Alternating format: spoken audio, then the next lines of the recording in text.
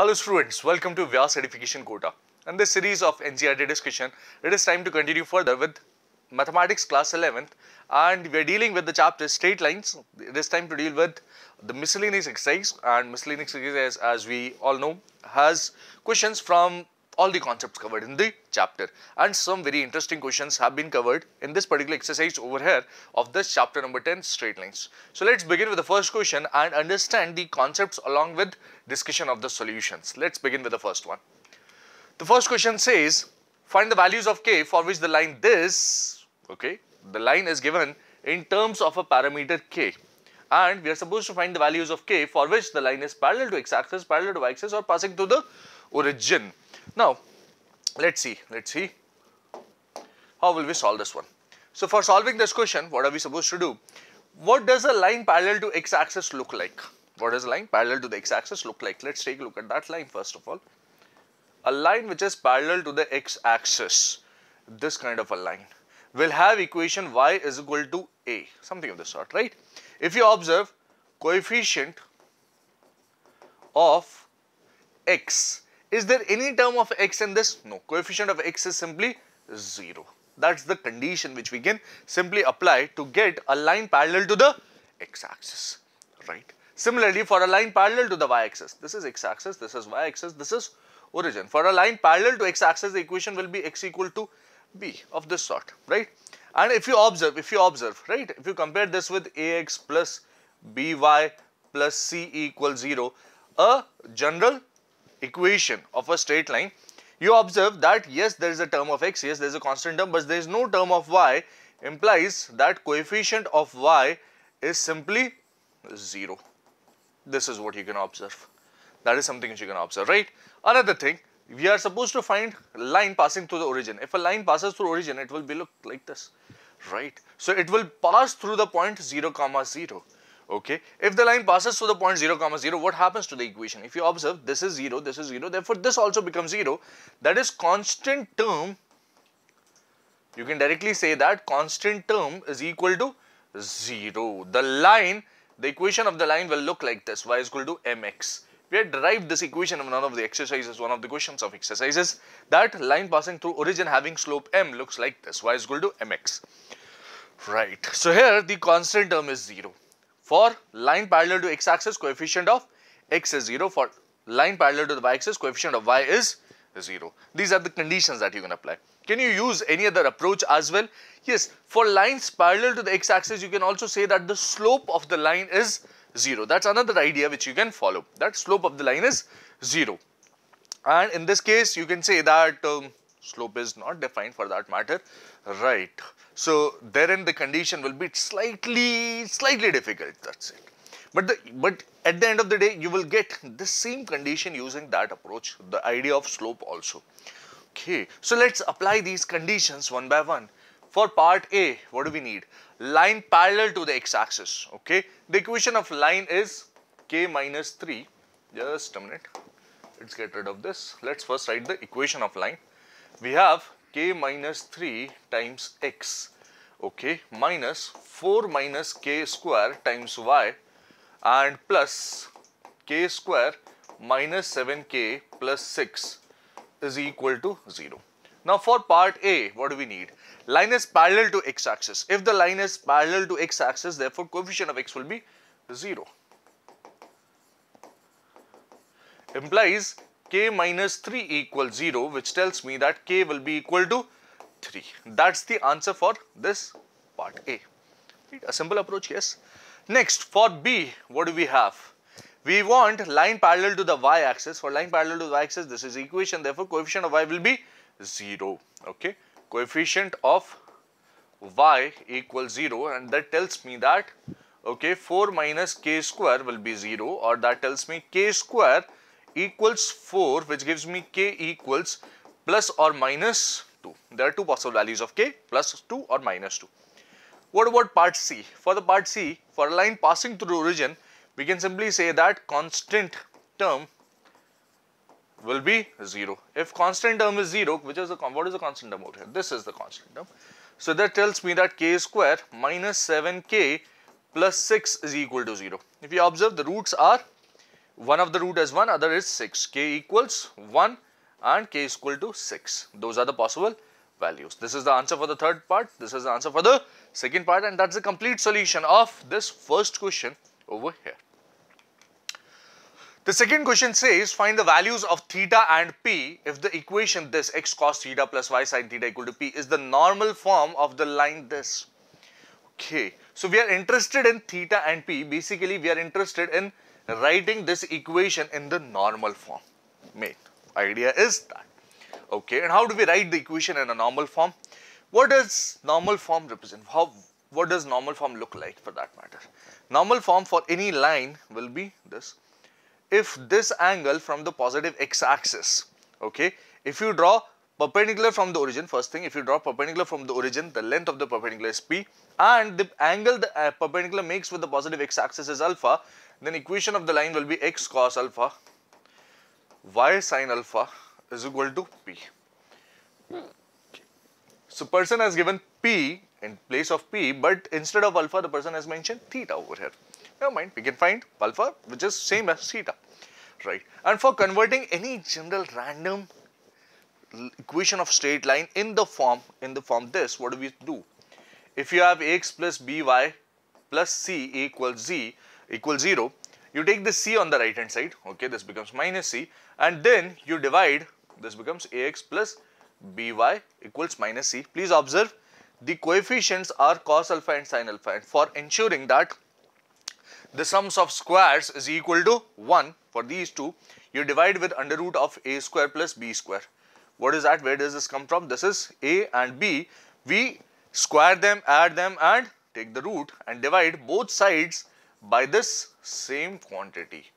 When we divide both sides by this same quantity, the next thing that remains is to convert this whole expression since p is greater than 0 over here, convert this whole expression in positive. And after that, you can easily guess the value of alpha with the help of cos alpha and sin alpha, right? Alpha belongs to 0, 2 pi, open at 2 pi and closed at 0. That's the important thing, right? So this is the approach that we follow for converting any equation in the normal form. Let's take a look at this one. This is root 3x plus y plus 2 equals 0. The first thing that I'll do is I'll take the 2 on the right hand side. This becomes root 3x plus y equals minus 2. Okay, next what I'll do is root 3 square plus 1 square is equal to what? And the under root is equal to under root of 4, which is simply 2. So since a square plus b square is 4 and under root of a square plus b square is 2, so what I'll do is I'll divide by 2 over here and I'll divide by 2 over here. This becomes, okay, convert this into a positive sign. So for that, let's write this first. 1 by 2 y is equal to minus 1. Now make this positive, so multiply with a minus throughout, and what you see is minus square root of 3 by 2 x plus minus 1 by 2 y is equal to 1. Now at this stage you realize that you are aware of 3 things. What are the 3 things? First thing is the value of p is 1. The second thing is cos alpha, or for that matter in this question cos theta. In this question cos theta, that's something which you can observe. Cos theta is minus square root of 3 by 2. Sin theta, as you can observe, is minus 1 by 2, right? These are a few things that you can observe over here. Once you note these things, can you find the value of p has been found, but can you find the value of theta as well? Since we were asked to find the value of theta and p, we have found p, yes. Can you find theta? If you observe cos theta and sin theta, both are negative. Okay, so theta will lie in the third quadrant. Yes, cos theta and sin theta both are negative, so theta will lie in the third quadrant. Applying concepts of trigonometric equations, you can say, okay, sin theta equals to half tells me that theta will be pi by 6. Okay, and when we talk about the third quadrant, you will have to go pi plus pi by 6, basically this particular angle. So sin theta is equal to minus half will tell me that theta equals pi plus pi by 6. Therefore, theta is equal to pi. Using trigonometric equations, you can say this is pi plus pi by 6. This is what you observe, right? Okay, and what is this angle? This is pi plus pi by 6, which is 7 pi by 6, or in other words, you can say this is 210 degree. Okay, So theta has been found, yes, and P was already found before this, P equals 1. That's the answer, right, for this particular question. 7 pi or by 6 or 210 degree. You can convert that into degrees also if you want. That's the final answer for this question, as you can see over here. The third question talks about find the equations of lines which cut off intercepts on the axis whose sum and product are 1 and minus 6 respectively. Okay, so you are supposed to find equations. Okay, that means that there will be more than one line. That's what you can guess from here. But when we talk about intercepts, the form of straight line that we would like to observe is, we like to consider is the intercept form. What does the intercept form say? If this is a comma 0, the x-intercept is a. If this is b, 0 comma b, the y-intercept is b, then equation of the line is x upon a plus y upon b is equal to 1. So if you want to find the equation of the line, we can find a and b and get the equation easily, right? There are some conditions given on the intercepts, right? Equations of the lines which cut off intercepts on the axis whose sum and product are 1 and minus 6. So sum is 1 and product is minus 6. Oh, that looks pretty simple, right? We get two equations and two unknowns, and we can easily solve for the two unknowns. Yes, get the values of a and b and therefore get the lines, right? Let's see. This is equation number 1, this is equation number 2. Let's use the value of b from here, that is 1 minus a in this equation, and see where does that take us. Okay, this gives me a minus a square is equal to minus 6, which tells me a square minus a minus 6 is equal to 0. Now minus 6 can be factorized as minus 3 and 2, right? So we can split this as a square minus 3a plus 2a minus 6 is equal to 0. Okay, you can take out a common, a minus 3 remains. You can take out a 2 common, a minus 3 remains. So a minus 3 will come out common and a plus 2 comes out common. This is equal to 0. This tells me a equals 3 or a equals minus 2. These are two possible values of a. If you get a, can you also find b? Yes. So a equals 3 implies b equals what? So for b implies b equals, you can apply a plus b equals 1 or the product ab is equal to minus 6. So b is simply 1 minus a, that is what you can observe from the first equation. B is 1 minus a. 1 minus a is equal to minus 2. This will tell me the value of b. Okay, a equals 3 gives me b equals minus 2, or a equals minus 2 will give me b equals 1 minus a, which tells me b equals 3. So a equals minus 2 implies b equals to 3. Okay, these are the two possibilities that we are getting. In this case, equation will become, what will the equation look like? The equation will look like this: x upon 3 plus y upon minus 2 is equal to 1. This is what the equation will look like, right? So you can leave the equation at this stage or maybe take the LCM. For taking the LCM will be actually 6. So why not multiply by 6 directly throughout? So I multiply by 6, this becomes 2x minus 3y is equal to 6. That's the answer for this part. Or you can get the equation from here as well. Equation will be x by minus 2 plus y by 3 is equal to 1. Again, if you observe, the LCM will be 6. So you can multiply by 6. Or to make the coefficient of x positive, can we multiply with minus 6 as well? Yes, maybe minus 6. So what do we have? This is 3x multiplying by minus 6 maybe. This 3x minus 2y is equal to minus 6, or you can write it as 3x minus 2y plus 6 equals 0. That's the answer. This or this is the final answer for this particular third question, for which sum of intercepts and product of intercepts are given, right? That's a complete solution for this third question. The fourth question says, what are the points on the y-axis whose distance from the line this is 4 units? Points on the y-axis whose distance from the line this is 4 units. So what do the points on the y-axis look like? And what is the formula of distance of a point from a line? Those are two important things that we'll need over here.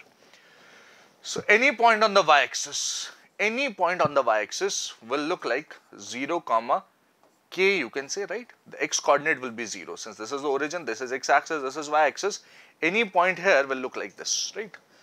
The x coordinate of that particular point will be 0. Okay. The next thing that I'll need is for any line ax plus by plus c equals 0, if you want to find the distance of q x1 comma y1 from this particular point, d will be equal to ax1 plus by1 plus c upon under root of a square plus b square, and you take a modulus. This is what the distance looks like, right? Those are two formulae which will be useful in this case, right? What does the person say? The person says what are the points on the y-axis whose distance from the line, okay, distance is given as 4 units. Okay, so point, let p 0 comma k is the required point, okay, and distance from P is equal to 4 implies distance from P of this particular line. So we can substitute this point over here and see where does that take us. So let's write the equation of line and see, this is 0 upon 3 plus k upon 4 minus 1 upon under root of 1, coefficient is 1 by 3, right? Square it and it will give you 1 by 9. Coefficient is 1 by 4, which will be 1 by 16. You take the modulus, this modulus is equal to 4, right? That's what I get. Is that okay? Yes. Seems okay. So after this, the next step will be to simplify this equation. So this is 0, this is k by 4 minus 1 and its modulus, which is equal to what? 4 times this under root, this is positive, this will go on the right hand side, this is it, and 16 plus 9 is 25 in the numerator. You have 9 and 16, the product on the denominator. What does this simplify into? This is 5, 3, 4 and 4 will get cancelled. This is 5 by 3 actually, right? And the value of k by 4 minus 1 modulus is equal to this. Therefore, k by 4 minus 1 is equal to 5 by 3, or k by 4 minus 1 is equal to minus 5 by 3. That's what I get, right? This is what I get. Let's find the value of k from here. K by 4 will be equal to 5 by 3 plus 1, which is 8 by 3. And this tells me k equals 32 by 3. Or let's solve for the other value of k, and where does that take me? K by 4 is equal to 1 minus 5 by 3, which is minus 2 by 3, and this tells me k will be equal to minus 8 by 3. So there are this or this, there are two possible values of k, and that's my answer for this question, as you can see over here. Right? That's a complete solution, and we required these two ideas for solving this question. The fifth question says, find perpendicular distance from the origin to the line joining the points this and this. Okay, there's a line joining the points this and this, and we are supposed to find the perpendicular distance from origin. Okay, the perpendicular distance from origin will not be difficult, but first we have to find the equation of the line joining these 2 points, right? So let's go ahead and do it. For writing the equation of line, we are given 2 points, so let's use the 2-point form. Now what does the 2-point form look like? Equation of line in 2-point form will be y minus y1 is equal to y2 minus y1 upon x2 minus x1 times x minus x1. This is the form which we are interested in, right? So let's write this y minus y1, which is sine theta, is equal to y2 minus y1, which is sine phi minus sine theta upon cos phi minus cos theta. Okay, and this is x minus cos theta. This is what you have. Is that okay? Yes, that's the equation of line. Yes, that is the equation of line in one way. But can we simplify this further somehow? Yes, maybe we can simplify this in a particular way. What is that? This is sine c minus sine d. Okay, do you see sine c minus sine d? Yes. Can I apply concepts of trigonometry over here? Yes. Transformation of sum or difference into product maybe, yes. So what is sine c minus sine d equal to? Let me write the formula somewhere. Let us use this particular space for writing the formula of sine c minus sine d and cos c minus cos d. So sine c, let's see, sine c minus sine d is equal to 2 cos c plus d by 2 sine c minus d by 2. This is what you get, right? 2 cos c plus d by 2 sine c minus d by 2. What about cos C minus cos D? This is equal to minus 2 sine C plus D by 2 sine C minus D by 2. So using these formulae, you can maybe transform this complicated expression into a simpler expression, yes. So sin phi minus sin theta will be 2 cos theta plus phi plus theta by 2, phi minus theta by 2, okay. And similarly this term will be this, and you observe that sin C minus D by 2, sin C minus D by 2 will get cancelled, right. 2's will also get cancelled, and what will remain is simply cos of theta plus phi by 2. This is what will remain. In the numerator and the denominator, you will get minus of sine theta plus phi by 2. Right? Using that formula, I am directly writing this. Okay, you can write the middle step as well, but this is what you get. And with this, you get x minus cos theta. Okay, and this here is y minus sine theta.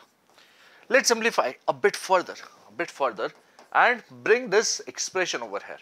So what do you get? Y times with a minus sine of theta plus phi by 2. Okay, and this becomes plus sine theta, sine of theta plus phi by 2. What else? On the right hand side, you get x times cos of theta plus phi by 2. Okay, and you can multiply this and get another term over here, and what is that? This is minus cos theta times cos of theta plus phi by 2. Do you observe this? Yes. Oh, this expression looks pretty long. Yes, this expression looks pretty long, but you can bring that y over here and take this term over there to simplify it further. What does it look like after simplification? Let's take a look at this one. After simplification, this will finally convert to, let's bring everything on the y term on this side and take this cos theta term over there. So x cos theta plus phi by 2 is what I have over here, plus y sine theta plus phi by 2 is the other thing that I have over here, and this is equal to, do you observe, cos theta, cos A cos B plus sin A sin B is what I have over here. Yes, do you observe that? If I take this over there, this becomes cos A cos B plus sin A sin B form. What is that equal to? That is cos of, this is cos A cos B plus sin A sin B, that becomes cos of A minus B. Okay, so I can write it as cos of A minus B, this minus this or this minus this, whichever is okay. So theta minus theta by 2 will be theta by 2 minus phi by 2. This is theta minus phi by 2. That's what I get, right? That's the required equation for that line passing through the 2 points. Okay, now we have seen the 2-point form of solving this particular equation, and with the help of that we have obtained this equation. I'll explain one more form before we conclude this question, but let's solve the question further first. What do we have? Find perpendicular distance from the origin to the line joining the points this and this. The work is not yet complete. After finding this equation, we have to find the distance from origin. So distance from origin will be equal to, you substitute a 0, 0 plus 0 minus cos of theta minus phi by 2, and in the denominator you have this square plus this square under root. Cos of some angle, sine of same angle, square and added will give me 1, and this is what you get. So this becomes distance from the origin as actually equal to cos of theta minus phi by 2, and you have a modulus. Don't forget that. That's my answer for this question. Okay, find perpendicular distance. This is the perpendicular distance of finding this, right? That's the solution of this question. That's a complete solution, yes. But one important thing remains, and I'll explain this particular equation in another way if you can handle that much. So what does that solution look like? Let's take a look at that, the other approach. So the important thing for us over here is this, that if you have the points cos theta comma sin theta and cos phi, you have this point cos phi comma sin phi is the other point, right? What do these points look like? What do these points have in common? Do you remember studying trigonometry? And in trigonometry we saw these kind of points, right? These kind of points lied on something called a unit circle. This is what a unit circle look like. This is the radius, this is -1, this is 1, this is -1, and if this angle is theta, then this point P will be cos theta, comma sin theta. Okay, and similarly, if we have another angle phi, then this particular point Q becomes this, right? That is something which we had from there. Okay, we'll borrow that concept first of all, and once we borrow that concept, see where does that take us. So once we have borrowed this concept, let me draw a bigger circle and see where does that take me. Okay, this is x-axis, this is y-axis, okay, and this is a point P which is making an angle theta over here. Okay, this is point P. Then there's another point Q which is making angle phi. This total angle is phi, right? Yes. Okay, and if you want to find the equation of this PQ, extended basically, if you want to find the equation of this PQ, what can you do? Observe carefully, right? This is unit circle, this is also unit circle, and if you know, maybe if you can somehow find this perpendicular distance, if you can find this perpendicular distance directly somehow, then you can write the equation as well in terms of normal form. What does the normal form look like? X cos alpha plus y sin alpha is equal to P. This is what the normal form looks like. Yes. So for normal form, we need this pseudo distance P and this angle over here. Okay, and how do we get those angles and distances? Please observe, this is 1 unit. Yes, if I can somehow find this angle over here, I'll be able to add theta and get the complete angle of alpha. And I'll also be able to use this triangle, this right angle triangle over here with this hypotenuse to get P easily, right? Okay, so let's do that and see where does that give me. So this difference of the two angles, let's take a look at the difference of the two angles. This angle, what is this angle equal to? This angle is equal to, since the total is phi and this is theta, this here is theta, this is phi. So this angle will be phi minus theta. That blue angle will be phi minus theta. Yes, okay. And half of that is this orange angle, and yes, this orange angle will be phi minus theta by 2. This is what I observe. Yes. Okay, so what will alpha be equal to? Alpha will be equal to this angle orange one plus this yellow theta. So this is theta plus this phi minus theta by 2, and this actually becomes phi plus theta by 2. Okay, so you have found alpha, right? Once you have found alpha, can you also find this particular distance P with the help of this right angle triangle over here? Yes, maybe we can do that. Let's try to apply that right angle triangle idea and see where does that take us. This is 1, this is P, and this particular angle is that orange angle, phi minus theta by 2.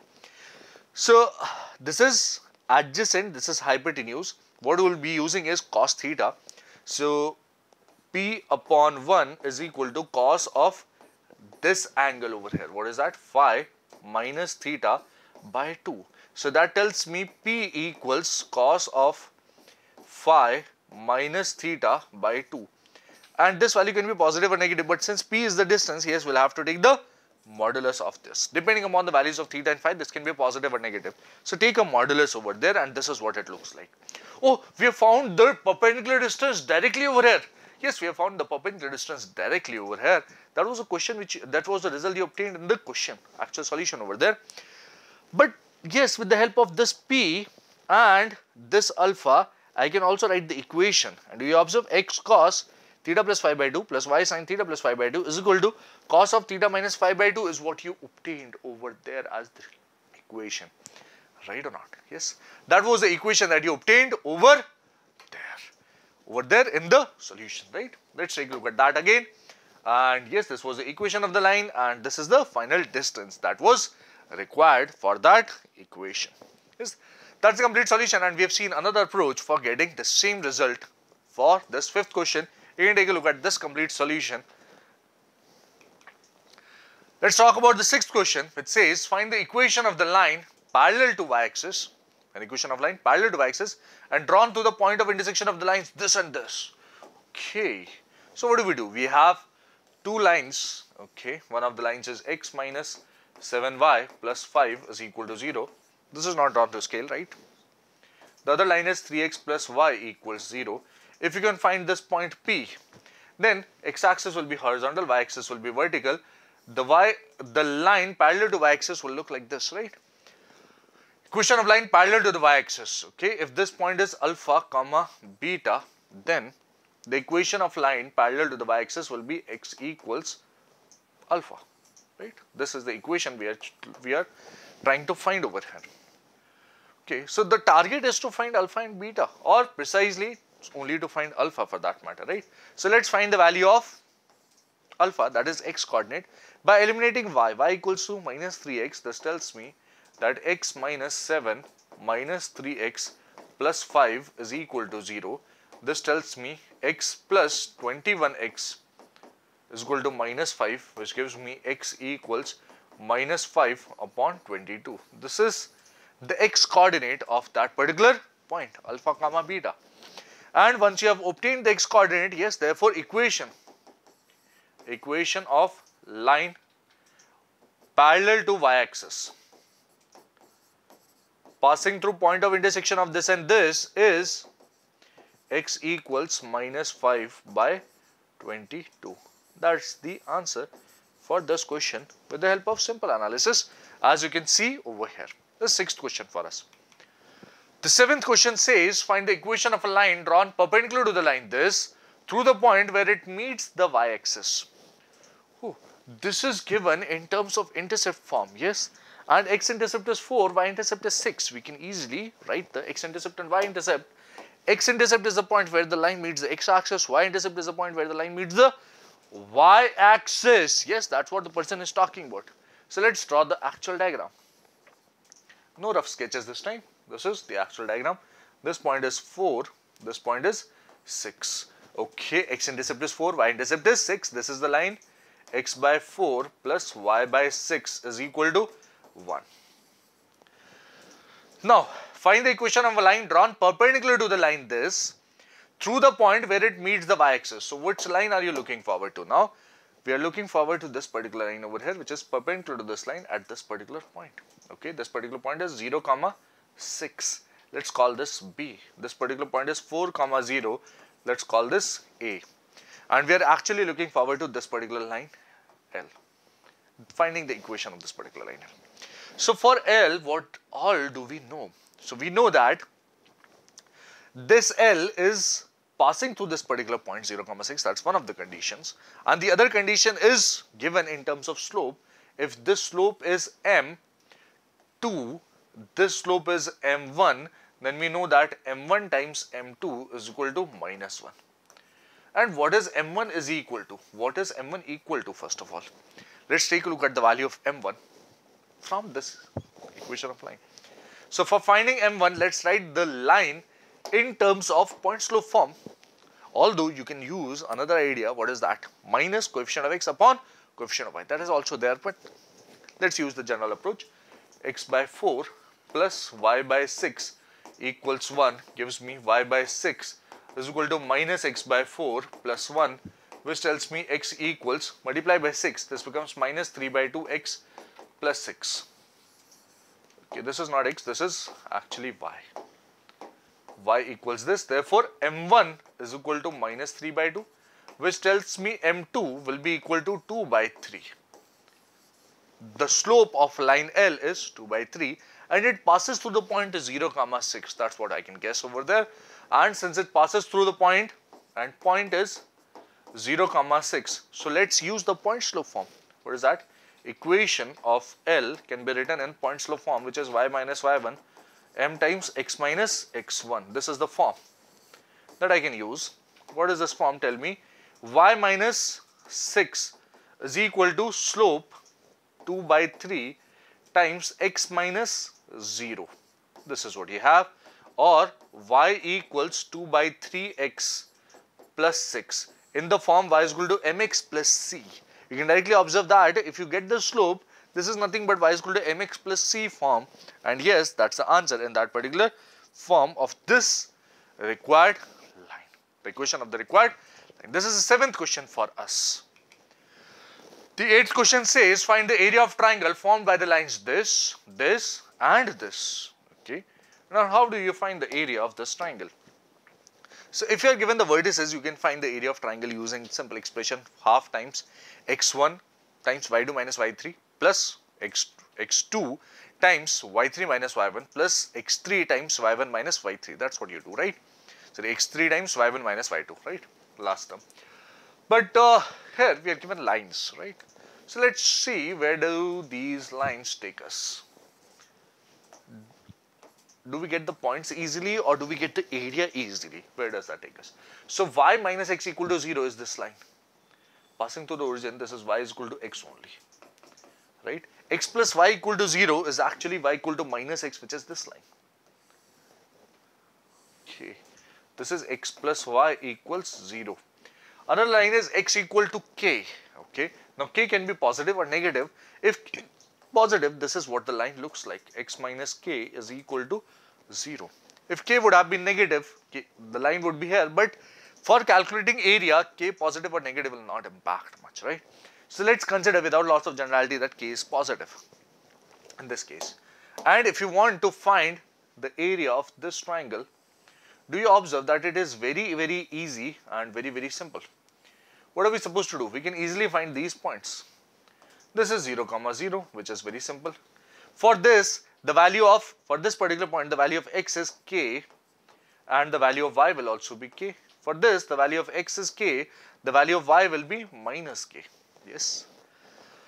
This is origin O, let's call this A, let's call this B. Area of triangle OAB can be written as half base into height. What is a base? Can I take this AB as the base and this maybe OC as the height? Yes, I can do that. Half times AB is the base and AB distance and OC distance is the height. What about this point C? This is on the x-axis. This point is actually k, 0. Right? This is what you have. So this becomes half is okay. Distance of AB is actually 2k. This is 2k, but you'll have to take the modulus because k could be negative as well, right? And distance OC. OC is once again k square under root, which is modulus of k. So this simply becomes half times 2 goes and this is k square in a modulus or simply k square. This is area of triangle OAB, and yes, that is the answer for this question, as you can see over here. Right. One more important thing to observe in this particular question is, do you realize that this particular angle is 45 degree because this line y is equal to x has slope 1. So inclination will be 45 degree. Similarly, this particular angle over here is also 45 degree, which makes this triangle a right angle triangle over here. At the origin, you get a right angle, right? So you can also find area by finding OA and OB, which will be same lengths, right? This is an isosceles right angle triangle. That's what you observe in this question. Right. And is there any other approach? Yes, you can use the ladder method as well by using the coordinates, since we have found the coordinates, or you can use the long approach of writing half times x1 multiplied by y2 minus y3, x2 multiplied by y3 minus y1 plus x3 multiplied by y1 minus y2, add them together, multiply by half, and in the end take the absolute value. You can also do that. But this is a simple approach, and this is how you can get the answer easily for this question, as you can see over here. The 9th question says, find the value of P so that the three lines 3x plus y minus 2 equal to 0, px plus 2y minus 3 equals 0 and 2x minus y minus 3 equal to 0 may intersect at one point. Okay. So, if you observe carefully, this line has variable P, these two lines do not have any variable P. Yes. So if they may intersect at one point, then we can simply say that find the points of intersection of these two lines. That is something you can find easily, right? And after that, pass this particular line through that point. You get the value of P. Yes, that's pretty simple. And we'll use this idea only. So 3x plus y minus 2 equals 0. This is equation number 1. Then you have px plus 2y minus 3 equals 0. This is equation number 2. And 2x minus y minus 3 equals 0. This is equation number 3. Let's forget about 2 and let's solve equations 1 and 3 first. So solving 1 and 3, what do we get? 1 and 3. How do we solve 1 and 3? If you observe, this is plus y, this is minus y, you can eliminate y easily, yes. So let's add 1 and 3. This tells me 5x minus 5 is equal to 0, x equal to 1. And if x equals to 1, therefore, using equation number 1 or 2, equation 1 gives me 3 times 1 plus y minus 2 is equal to 0, or it tells me y equals to minus 3, which is minus 1. Okay. So point of intersection of 1 and 3 is 1 comma minus 1. Point of intersection 1 comma minus 1. And if this particular point also lies on that line, then it is done, right? That second line, this second line should pass through this. Therefore, 2 should pass through this point, since we have a common point of intersection, comma minus 1. Therefore, what do we have? P times 1 plus 2 times minus 1 minus 3 equals 0, which tells me P equals minus 2 and minus 3 will go over there. This is 5. And yes, that's the answer for this 9th question, as you can see behind me, right? That's the complete solution of this question. The 10th question says, if three lines whose equations are y is equal to m1x plus c1, y equals m2x plus c2 and y equals m3x plus c3 are concurrent. Okay, if these three lines are concurrent, concurrency means, okay, these lines intersect at one particular point. Then show that m1 times c2 minus c3 plus m2 times c3 minus c1 plus m3 times c1 minus c2 is equal to 0. Now, how do we deal with this one? How do we deal with this one? If three lines whose equations are this are concurrent. So concurrency implies that point of intersection of any two lines will lie on the third line. That's the aim and that's the way in which we'll be approaching this question. Although for those students who are aware of something called determinants, you will be able to solve this question maybe more directly. What you can do is simply write the coefficients a1, b1, c1, a2, b2, c2, a3, b3, c3, create a determinant, 3 by 3 determinant equals equated to 0. You will get that condition directly. But here I am assuming that since we are discussing 11th and we have only studied, you have only studied 11th, so we will be solving this question from the basic concepts, right? That is, we'll solve 1 and 2, get the point of intersection and then satisfy that point on this third line. A similar thing which we did in the 9th question, right? Okay, so let's solve these two equations. Okay, eliminating y is pretty simple, right? What we can do is solving 1 and 2. Where does that take me? So what I can do is simply subtract, and that tells me 0 equals m1 minus m2 x plus c1 minus c2. This tells me x will be equal to c1 minus c2 with a minus upon m1 minus m2. This is the value of x that we have, right? Once you have x, can you also find y? Yes, y can be found by any of these equations that matter. Therefore, 1 will imply y equals m1 x is this, minus c1 minus c2 upon m1 minus m2 plus c1. This is y. Okay, and let's solve for y further, which gives me y equals, this is minus m1 c1 plus m1 c2, okay, and plus m1 c1 by taking the LCM minus m2 c1 upon m1 minus m2. Do you observe that m1 c1 will get cancelled over here, right?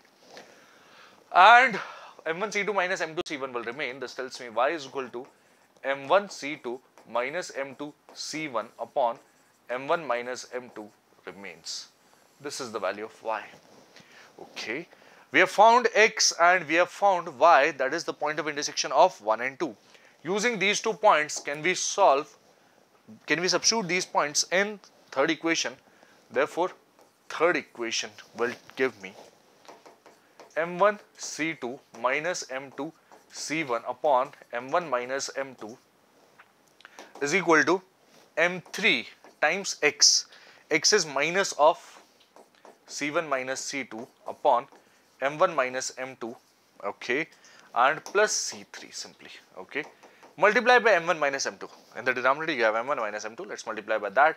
So you get m1 c2 minus m2 c1 minus is equal to minus m3 c1 plus m3 c2 plus. You get m1 c3 minus m2 c3. This is what you get.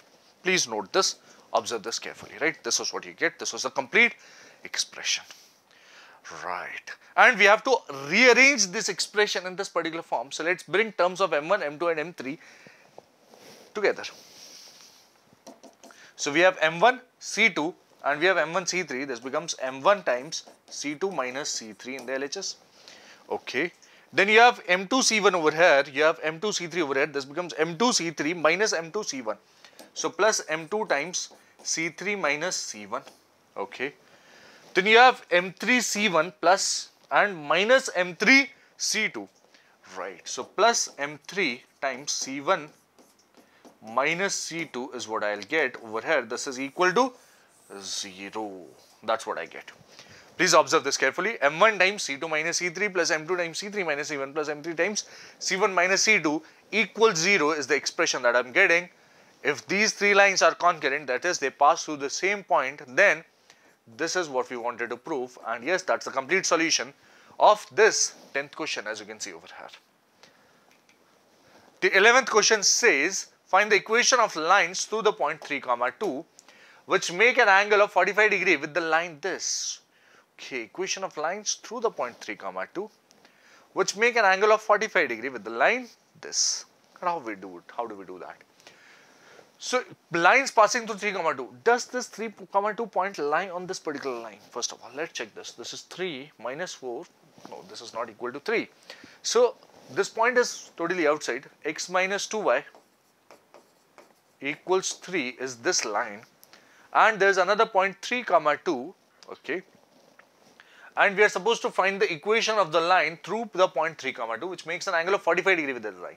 So angle of 45 degree with this particular line will be this. Okay, and this particular line further passes through the point 3, 2. Okay, if this is line L1, let's call this L1 and let's call this L2. L2 is question mark. Now for finding L2, we are given one condition directly, that it passes through this particular point 3, 2. The other condition can be obtained with the help of this angle. Yes. Let's use that condition and get the slope. After that, equation of L2 will be very simple. We can use the point slope form and easily get the answer. So for finding the slope of this line M2, we'll have to use the result of tan theta, angle between 2 lines, that is tan theta equals m1 minus m2 upon 1 plus m1 m2 and a complete modulus over there. Right. So m1, this slope is equal to what? So for that, let's rearrange this. This is 2y equals x minus 3 and you can divide by 2. M1 will be equal to 1 by 2. This is what you get. Do you observe this? Yes. M1 will be equal to 1 by 2. And we know that tan theta is equal to m1 minus m2 upon 1 plus m1 m2. That's the angle between 2 lines. If the angle between 2 lines having slopes m1 m2 is theta, then this is a formula. Let's use that. Therefore, tan 45 degree is equal to m1, which is 1 by 2, minus m2 upon 1 plus 1 by 2 m2 modulus is what I get. What is tan 45 degree? Tan 45 degree is simply 1, right? Okay, and you have a modulus, a huge modulus. So the expression that you'll get is half minus m2 upon 1 plus m2 by 2 will be equal to 1, or this expression after removing the modulus, half minus m2 upon 1 plus m2 by 2 will be equal to minus 1. This will be 1 or minus 1. Let's simplify this. Half minus m2 is equal to 1 plus m2 by 2. Okay, this will become, this will go that side. This is half minus 1, which is minus 1 by 2, is 3 by 2 m2, and this tells me m2 will be equal to minus 1 by 3. That's simple calculation, right? We've just calculated this value. Or you can calculate another value of m2 using this expression. This tells me half minus m2 is equal to minus 1 minus m2 by 2. Okay, this minus 1 comes over there, this becomes 3 by 2, this m2 goes over there, this becomes m2 by 2, and this tells me m2 is equal to 3. Oh, we are getting two particular values of m2. Yes. Which of these values are we talking about? If this particular angle is 45 degree, do you observe that there can be another line through this particular point which can make an angle of 45 degree over here as well? Yes or no? Yes. And if you observe carefully, if this angle is 45 degree, this angle is 45 degree, this particular angle will be 90 degree. And do you observe that, yes, the two slopes that you have obtained, if you multiply them, you get m1, m2, this product of these two is minus 1 by 3 times 3, which is minus 1. Yes. The angle between these two lines, two possibilities of L2 will be 90 degree, as you can clearly see in that diagram as well, and you can observe with the values as well. Right. So, equation of L2, next let us write the equation of L2. Using point P3, 2 and slope y minus y1 is equal to m times x minus x1. This is the form that we'll be using. This becomes y minus 2 is equal to minus 1 by 3 times x minus 3, or y minus 2 is equal to 3 times x minus 3, using the two values of m2, right, slopes. This becomes 3y minus 6 is equal to minus x plus 3, which tells me x plus 3y is equal to 9. This is one of the possibilities. Or you get y equals 3x minus 7. This is the other possibility, this or this. That's the answer for this question, as you can clearly see over here. That's the complete solution of this 11th one.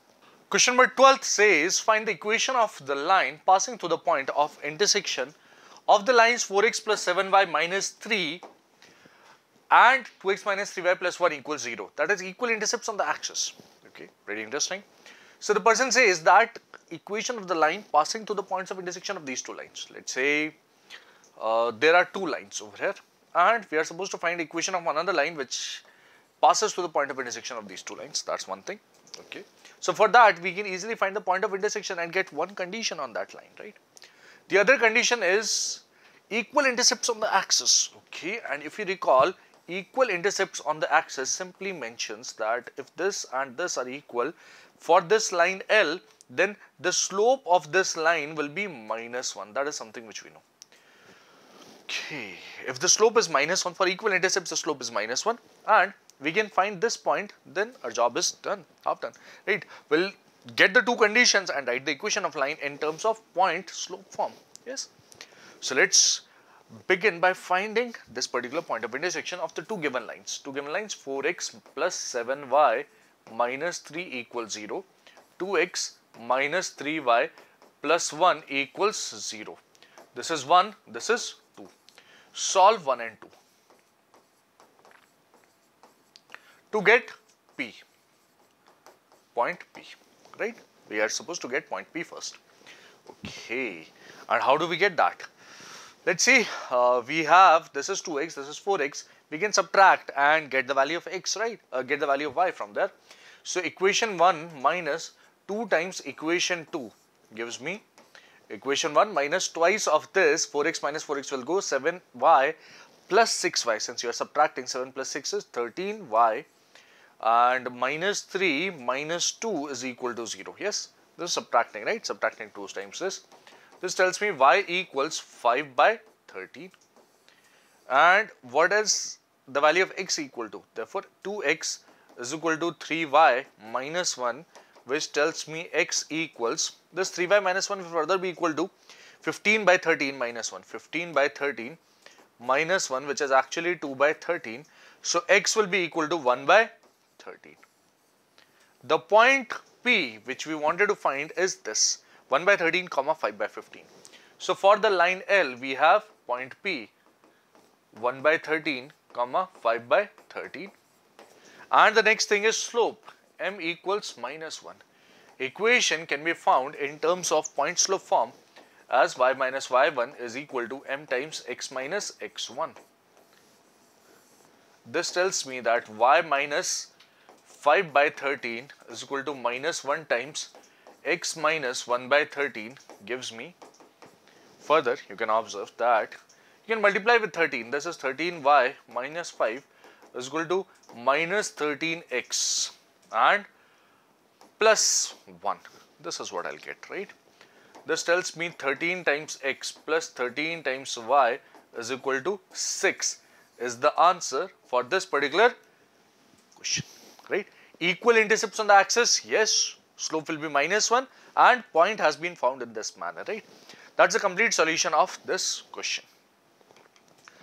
The 13th question says, show that the equation of the line passing through the origin and making angle theta with the line y is equal to mx plus c is this.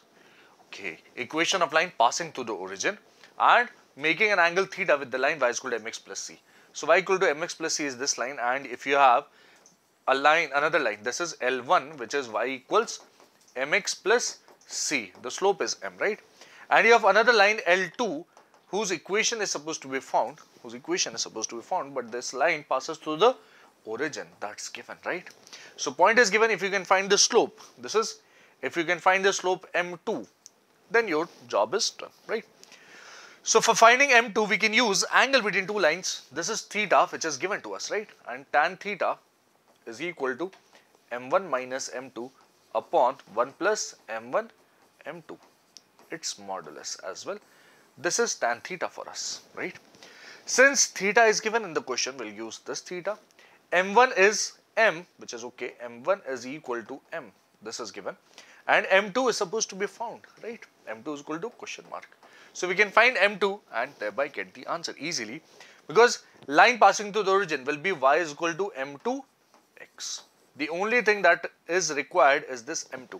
If we can find m2, that's a complete proof, right? So let's use this equation further and see where does that take me. m1 is m minus m2 upon 1 plus m m2. Modulus was tan theta, so this becomes plus or minus tan theta. Yes or no? Yes, this is what you get. Okay, we are supposed to find m2 from here, and if you observe, for finding m2, let's bring this 1 plus m m2 over there and simplify. So m minus m2 is equal to plus minus tan theta plus or minus m tan theta times m2. Okay, and you can bring this m2 term over here. M minus, this is plus or minus tan theta, comes on the left hand side, is equal to, this is m2 plus or minus m tan theta times m2. If you see, you can take out m2 common. So m2 will be equal to, this particular expression will come in the denominator. This is 1 plus or minus m tan theta. And this expression here, what will this be equal to? If you multiply minus with this plus, this becomes m minus tan theta. And if you multiply with minus, this becomes plus. So m minus plus tan theta will be 1 plus minus m tan theta. This is what you observe for m2. When this numerator has a minus sign, this denominator will have a plus sign. And when this numerator has a plus sign, this denominator will have a minus sign. That's what is meant by this particular expression, right? If you observe, you get a similar kind of a thing there as well, right? So equation of line L2 will be y is equal to m2 x, or you can say y by x equals, you can say y by x is equal to m2 over here, and the value of m2 can be substituted. This is m. Okay, for writing in that form, you can say that for in the numerator, if you have a plus, in the denominator you will have a minus, right? In the denominator, I can interchange these as well and write it in that form, or I can leave it as this as well. This is exactly same. This is what I have, right? That's the answer for this particular question. Answer, or that's the complete proof of this particular question over here. This is the equation of line passing through the origin and making an angle theta with this given line, right? That's the complete proof of this question. The 14th question says, in what ratio the line joining this and this is divided by the line this? Okay. In what ratio? It should actually be the line segment. It should actually be the line segment. Because we divide a line segment, not a line for that matter. Line segment joining this and this is divided by the line this. Okay. So if you have x plus y equals 4 and this divides the join of -1, 1 and b 5, 7 in some ratio. This line segment is divided in some ratio. Let's call this ratio lambda is to 1. Okay. Then we are supposed to find the value of lambda. Basically, we are supposed to find lambda is to 1 actually, or indirectly we are supposed to find lambda only because 1 is already known, right? Lambda is to 1 is equal to question mark. This is the target, right? Or indirectly we are supposed to find lambda for that matter. If you observe, if this ratio is lambda is to 1, we can write the coordinates of p easily. P. The coordinates of p can be written, right? Coordinates of p will be lambda times 5 plus 1 times -1, 1 times -1 upon lambda plus 1. This will be the x coordinate. The y coordinate will be lambda times this 7 plus 1 times this 1 upon lambda plus 1. These are coordinates of p, right? What is this? 5 lambda minus 1 upon lambda plus 1, comma 7 lambda plus 1 upon lambda plus 1. Okay, looks pretty complicated, but you see, this is the only complicated thing. And it is also not very complicated, it's pretty simple. Once you find this p, do you observe that this particular point p lies on this line? Yes. Okay. Since this p lies on x plus y equals 4, therefore this particular coordinates will be satisfying this condition, yes. So we can substitute it over here. This is 5 lambda minus 1 upon lambda plus 1 plus 7 lambda plus 1 upon lambda plus 1 is equal to 4. This is what I get, okay. You can multiply with lambda plus 1 throughout, and where does that take me? 5 lambda minus 1 plus 7 lambda plus 1 is equal to 4 lambda plus 4. This is what you have. Right, and simplifying it further, this is 12 lambda, 4 lambda will come over here, this is 8 lambda, this goes equals 4, or you can say that lambda is equal to 4 by 8, which is 1 by 2. This tells me lambda is 1 by 2. Therefore, required ratio is lambda is to 1, which is 1 by 2 is to 1, which is actually 1 is to 2. Ratio can be written in this particular manner. And yes, that is my answer for this question over here. One important thing that lambda could have actually come out to be negative as well. And in case lambda comes out to be negative, one thing is for sure that the division will not be an internal division, the division will be external. Had lambda been minus 1 by 2, this ratio will be 1 is to 2, but we'll say external division 1 is to 2.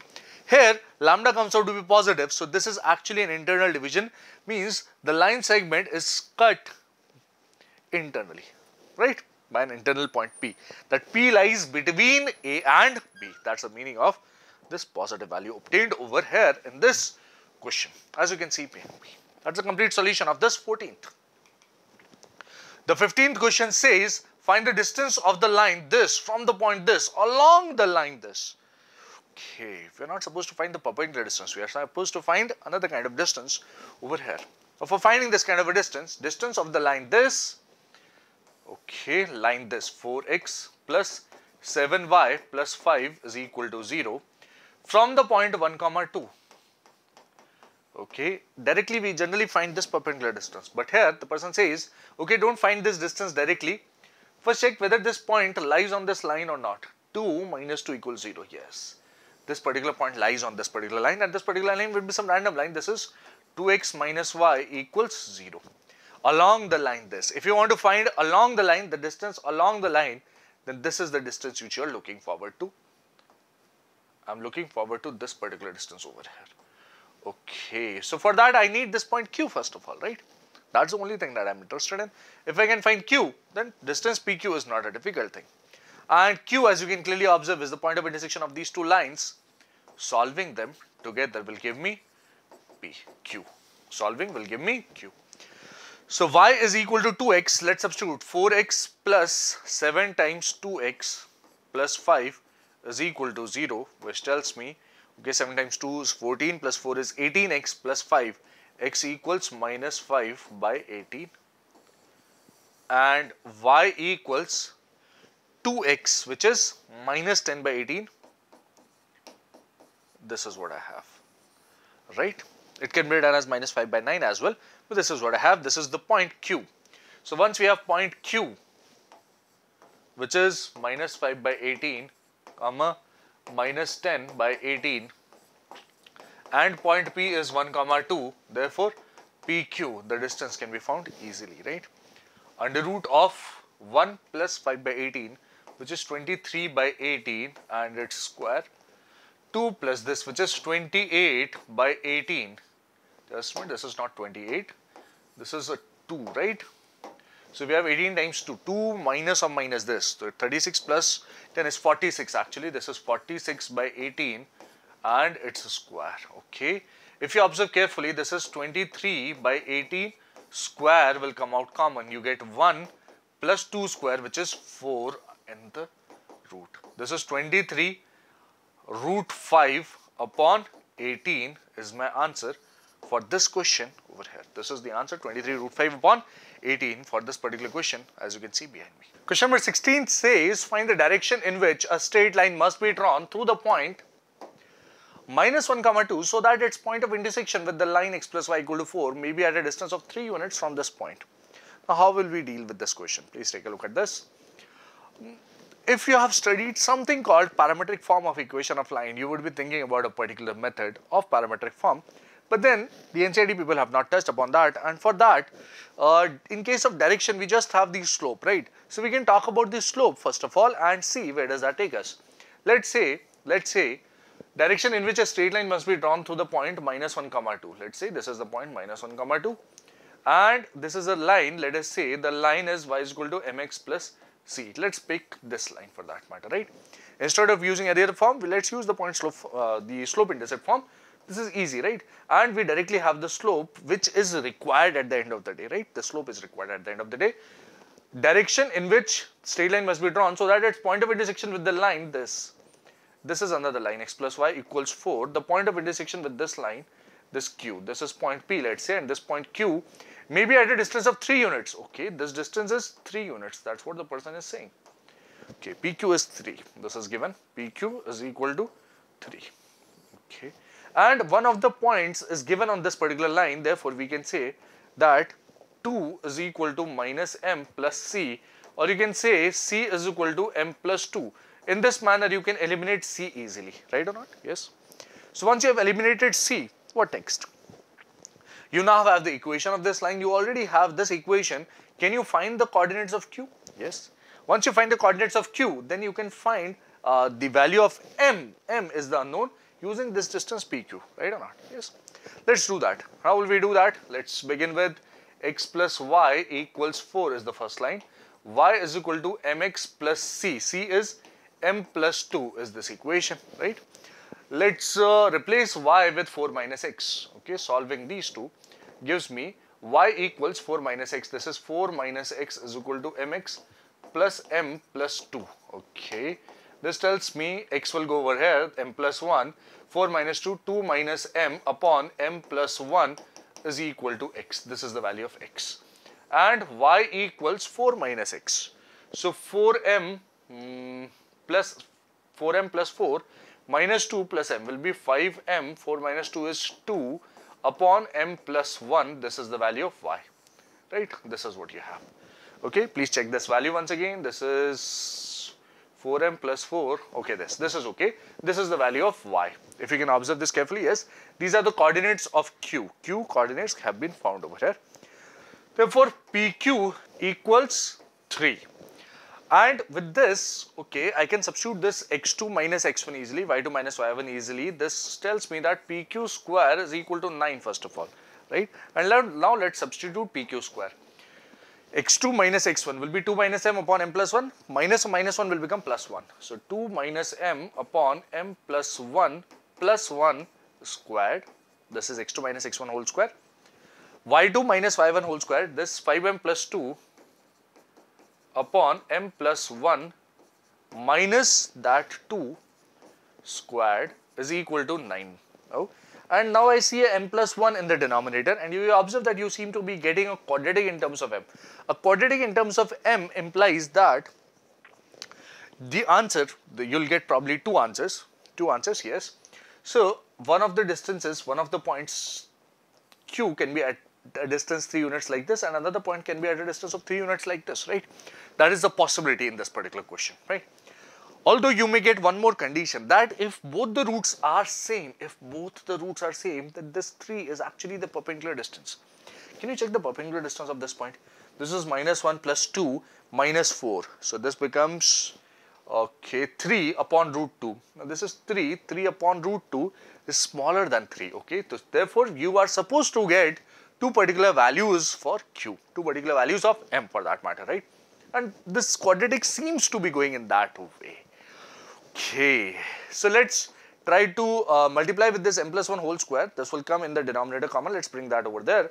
In the numerator, you get 2 minus m plus 1. What is that? 3. This is 3 squared plus, what is this, equal to 5m plus 2 minus 2m. 5m minus 2m is 3m. 2 minus 2 is gone. Okay, this is squared. This is in the right hand side, you have 9m plus 1 whole squared. Okay, what is this giving me further? This tells me that this is 9 plus this is 9m square, and this becomes 9m square plus 18m plus 9. Okay. And here a very peculiar thing happens. Peculiar? No, it does not seem very peculiar initially, but then this says that 9m square is getting cancelled. Yes. Okay. So you were initially maybe getting a quadratic, but this m square terms gets cancelled. So you are left with only a linear equation. And you can also observe this 9 also gets cancelled, and what you are left with is 18m equals 0 or m equals 0 seems like the only possible solution. But then we guessed that yes, if this is one solution, then you are supposed to get another solution in this manner. And herein lies one important observation. What is that observation? That if in such cases when the coefficient of m square becomes 0, or when you seem to be getting a quadratic, but at the end of this solution you see that the term of m square gets cancelled, then one of the roots has been missed. And what is that root? You remember one thing, that slope is not defined for an inclination of 90 degree, right? So slope is not defined means such a value of m cannot be obtained in such an equation, right? And that is the value of m that is missed. M undefined or m tends to infinity, that's what you call it, right? M tends to infinity or m undefined is what you want to call it, right? Inclination in this case is 90 degree. So this is theta equals 90 degree line, and this is theta equals 0 degree. So what you are doing here is actually the direction in which a straight line can be drawn is along the x-axis and along the y-axis. That's what you are showing over here. So one of the lines will be parallel to the x-axis, the other line will be parallel to the y-axis. That's what you can comment on the basis of this final answer, and obviously with some application of common sense as we did over there, right? This is important, and this is one of those typical things that you should be aware of very well, right? Something which we have observed from the diagram over there, and then analyze this particular answer that we are getting over here, right? So whenever you seem to be getting quadratic and that term of m square gets cancelled, remember in such questions of straight lines, what you will have is one of the roots which was undefined has been missed. Okay, for that theta equals to 90 degree, that particular inclination of 90 degree has been missed. You pick that inclination of 90 degree as well. Right, that's the final solution for this particular 16th question. One line is parallel to the x-axis, other line is parallel to the y-axis from this particular point, right? So one of the lines will be x equal to -1, the other line will be y equals to 2. And you will get two possible points q, right? That's the final answer for this question, as you can see over here. The 17th question says the hypotenuse of a right angle triangle has its ends at the points 1, 3 and -4, 1. Okay, find an equation of the legs of the triangle. Mind you, this is not such a simple question. What do we have? Okay, you are given the hypotenuse of a right angle triangle has its ends. For a right angle triangle, the person has given the ends of this hypotenuse. The ends will be, this is let us say A minus 4 comma 1 and this is let us say B 1 comma 3. Okay, this is given. Although I can mark these points on the Cartesian plane and will get some kind of a diagram, some kind of proper diagram out there. But observe, okay, and this angle is supposed to be 90 degree. This is what the person is saying, and we are supposed to find the equation of these.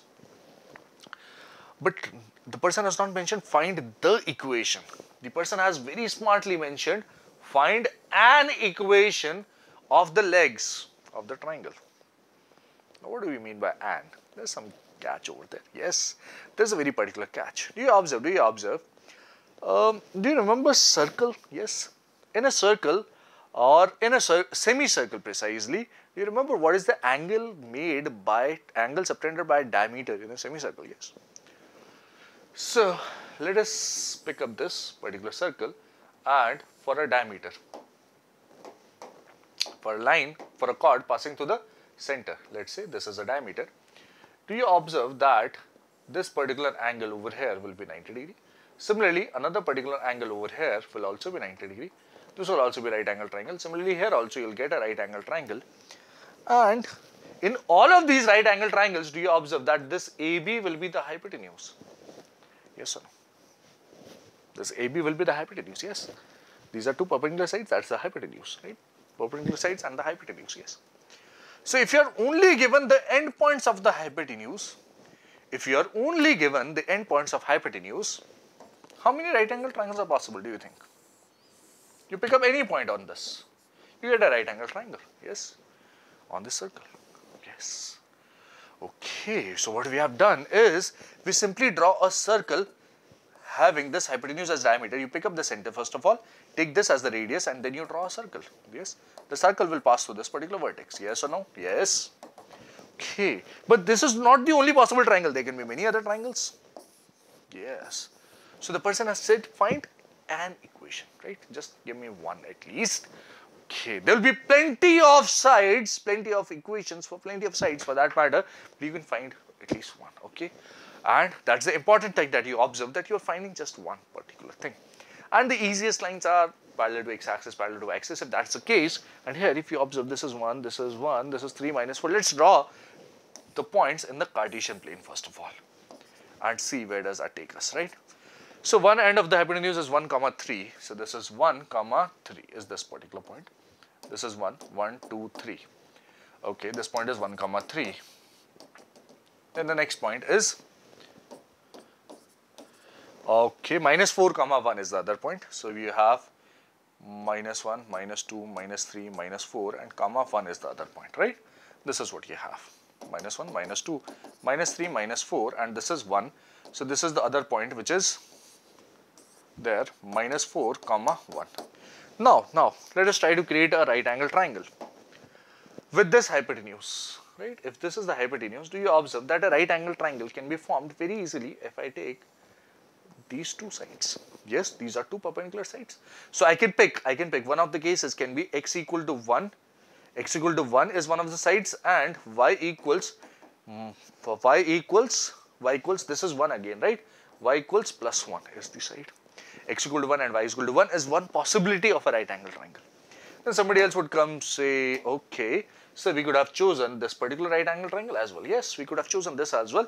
Or second possibility could be x equals this minus 4 and y equals this 3. This is another possibility. But are these only two possibilities? These are the simplest possibilities that you can find directly, right, by observation. But there will be plenty others, as you can see, right. There will be plenty others, yeah, there will be plenty others. Right angle triangles formed with different points on this circle, in this circular curve over here, right? And you can choose any of these points, but currently we haven't studied circles as such, so we don't know which points lie on the circle. And since we don't know that, we will not comment about that. We'll simply say, okay, this is an equation of perpendicular sides, this is another possibility of perpendicular sides. Similarly, we can have many such possibilities of perpendicular sides. But this is the complete analysis of this question, and with the help of this, you have understood this, and this is one of the possible answers, right? This is another possible answer which is correct, right? So the person has mentioned find an equation, and we have found an equation for these perpendicular sides as here. Right? That's the complete solution of this question. The 18th question says find the image of the point 3, 8 with respect to the line this, assuming the line to be a plane mirror. Oh, pretty interesting. We have a line which is x plus 3y equals 7. We have a point P, and considering this as a plane mirror, we're supposed to find the image of P. Okay, P is 3, 8, and if you want to find the image, let's call this point alpha, beta. If you want to find the image, can you observe that the line segment PQ, for image, the line segment PQ, if this is the incident ray which is just perpendicular to the surface, the point Q will lie on that incident ray only. Reflected ray will be this, right? This is the incident ray, this is the reflected ray, this is the reflected ray, and just behind that will be this particular point. This distance will be this distance, and this line will be perpendicular. Now, if this is a plane mirror, you will have many such lines, but I am considering that particular line which is perpendicular to the plane mirror, and yes, Q will lie on that line only. Yes or no? That's a special thing, right? Okay, so for plane mirror this happens, and once this happens, then now we can comment on finding the values of alpha and beta somehow. How do we find that? For that, we'll need this foot of the perpendicular.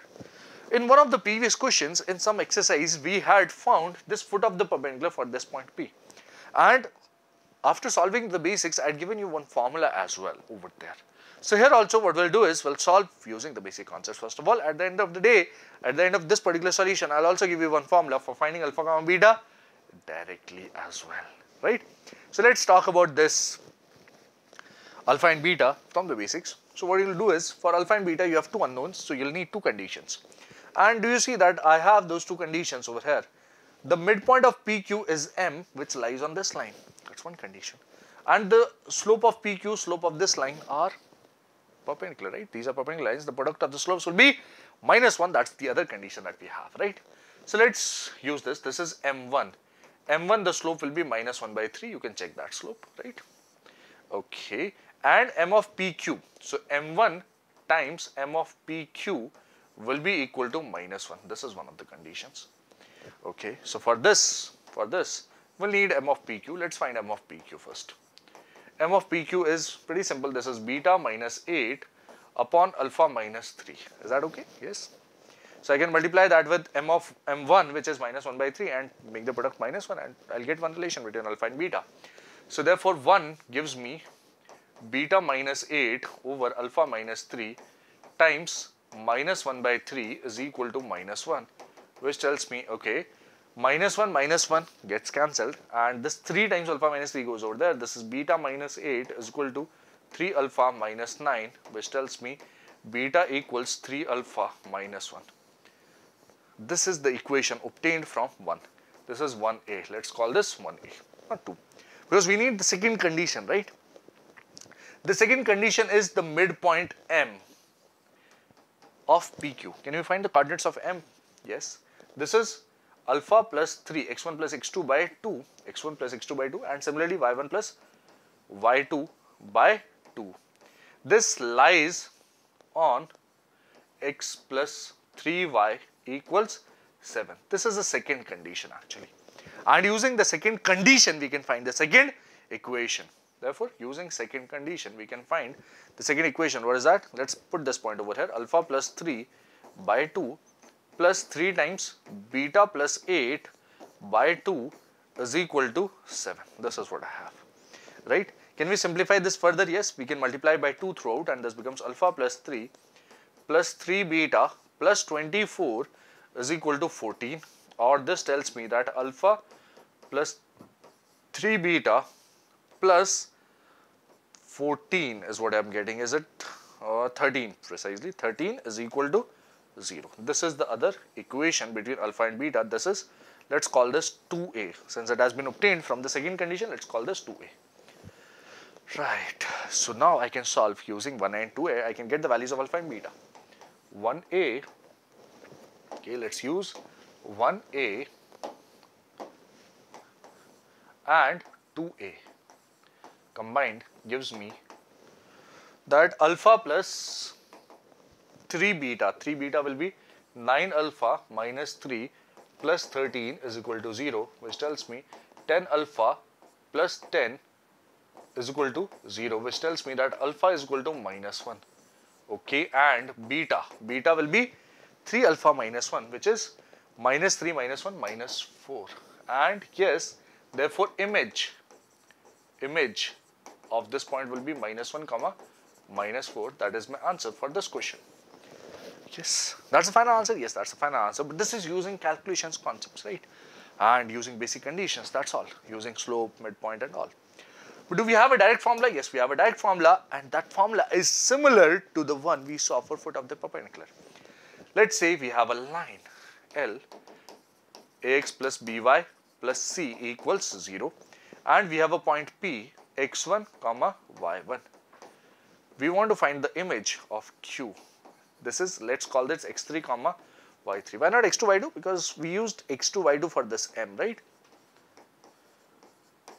Okay. So for finding this image, what we do is x3 minus x1 upon this A is equal to y3 minus y1 upon this B is equal to minus 2 times A x1 plus B y1 plus C upon A square plus B square. Mind you, there is no under root, there is no modulus over here. There is no modulus, there is no under root. This here is minus 2. Take care of this. And yes, this is a formula.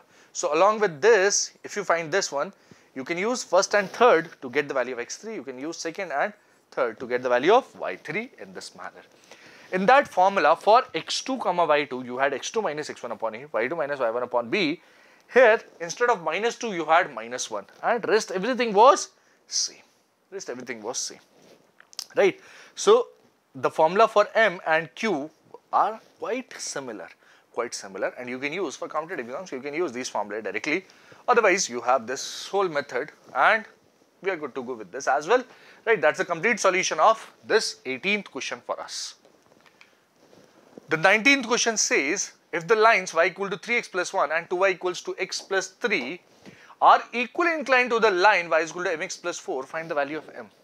Okay, what do you mean by equally inclined? Okay, this is the line y equals mx plus 4.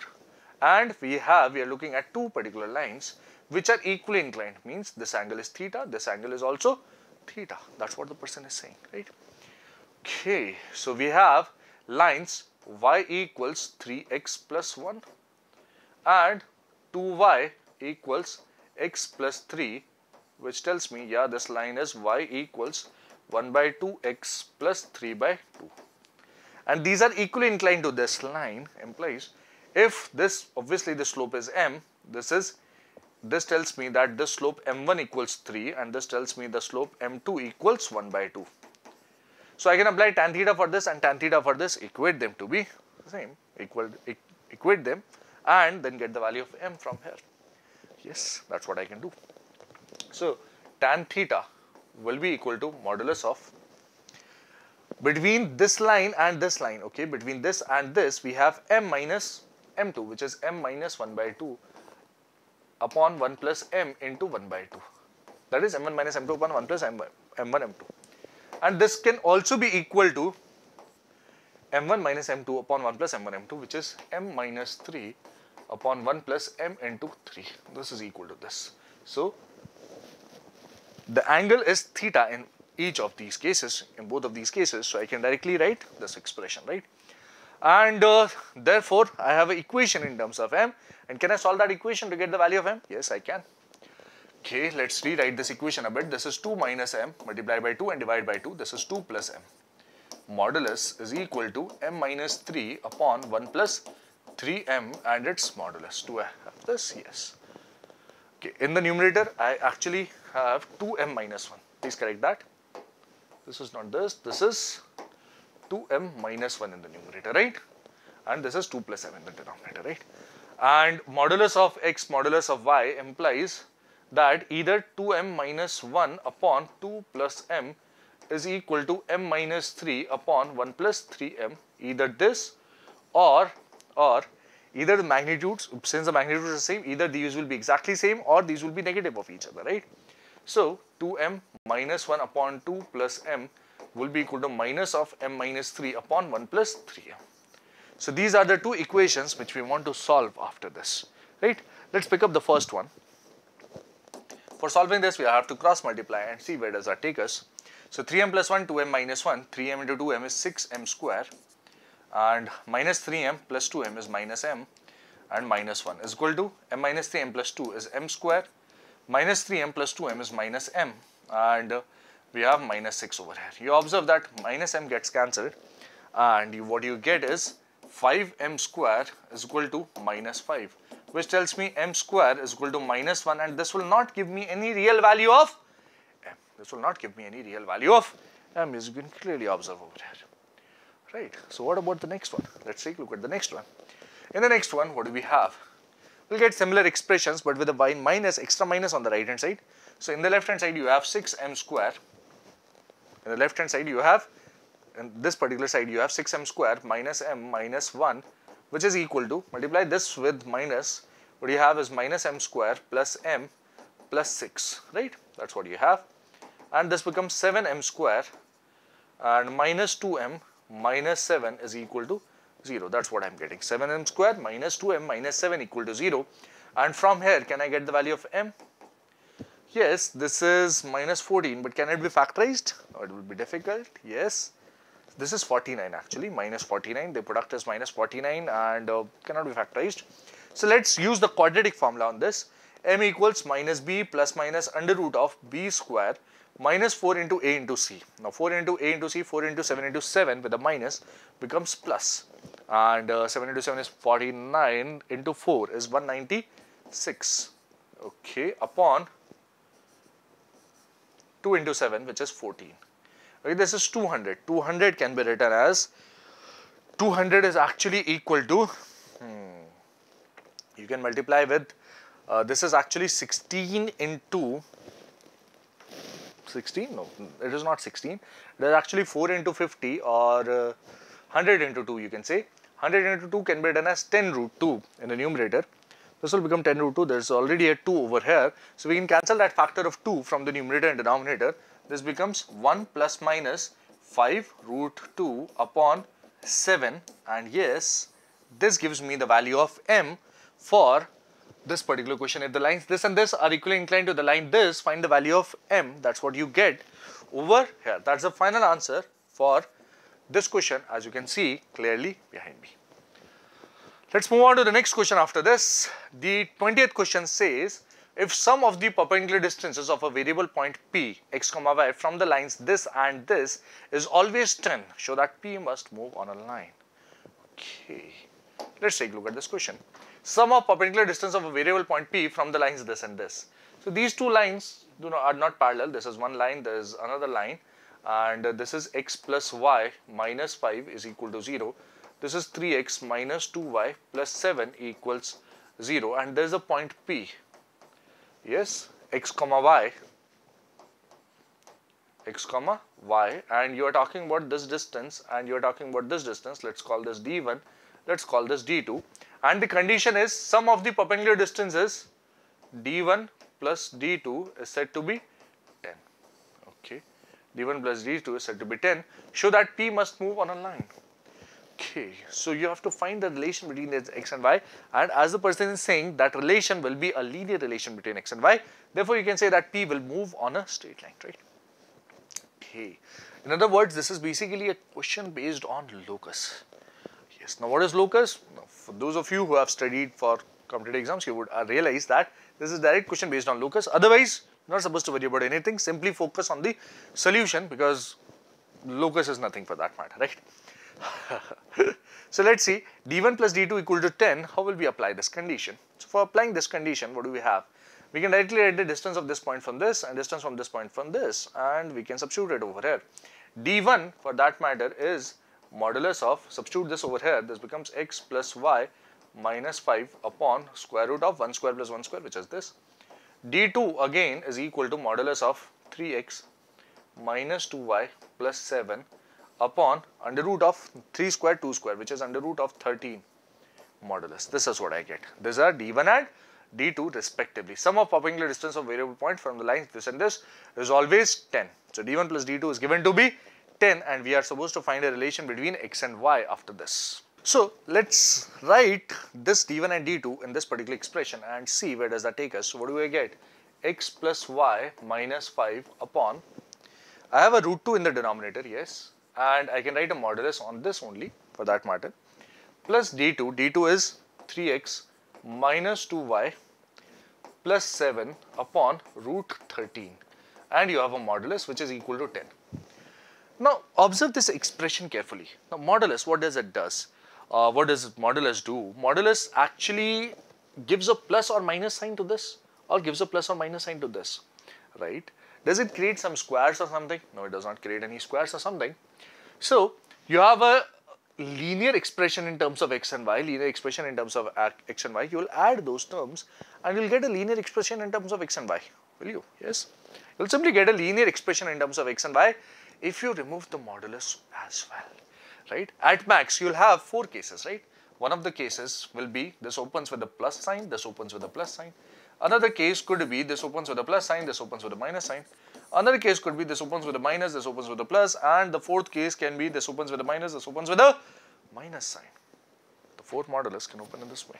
The 2 modulus can open in these particular ways, and it actually depends on the location of P with respect to these 2 lines. P lies in this quadrant, this particular region, this particular region, or this particular region, or this particular region. That is dependent on the location of P. Now we are not concerned with the location of P over here, but these are 4 cases and they are actually based on that idea. Okay. But each of these cases, do you realize that in each of these cases, what is happening is you will get a linear relation in x and y. In this case also, you will get a linear relation. Basically, x and y will not be raised to any powers, and you will get basically x and y in addition only, right? X and y are not coming in the denominators, you will not get any powers, you will get x power 1, y power 1, and along with them, you will get some coefficient of x and y which will be complicated. You can see this will be root 13x, 3 root 2x or something of that sort, right? So you will get root 13 plus 3 root 2 or minus 3 root 2, something of that sort. So in all of these cases, you will get linear relation in x and y, and yes, that is the only important thing that you need to observe. You can solve all of these 4 cases, or you can solve any one, and then on the basis of that you can comment that P lies on a straight line. That's the complete proof of this. What? Oh, you haven't solved any of these? No, I haven't solved any of these. You can solve any of these, or you can solve all of these on your own.